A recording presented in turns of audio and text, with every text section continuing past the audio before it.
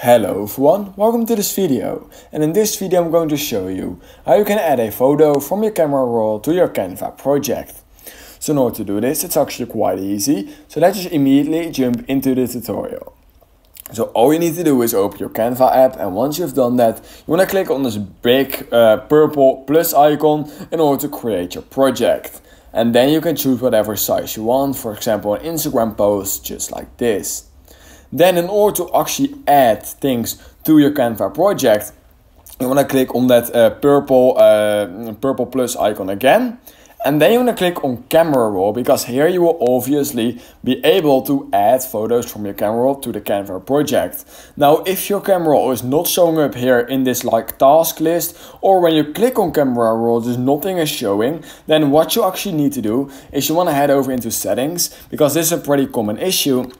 And it's really easy to fix. So literally all you need to do is click on Canva.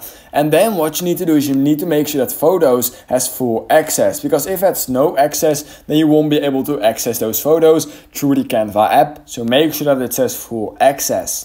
Then literally all you need to do is choose whatever photo you want. So for example, I'm just going to choose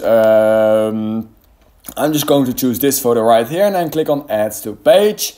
And then all I can do is zoom in and out on that picture using these little arrows right here.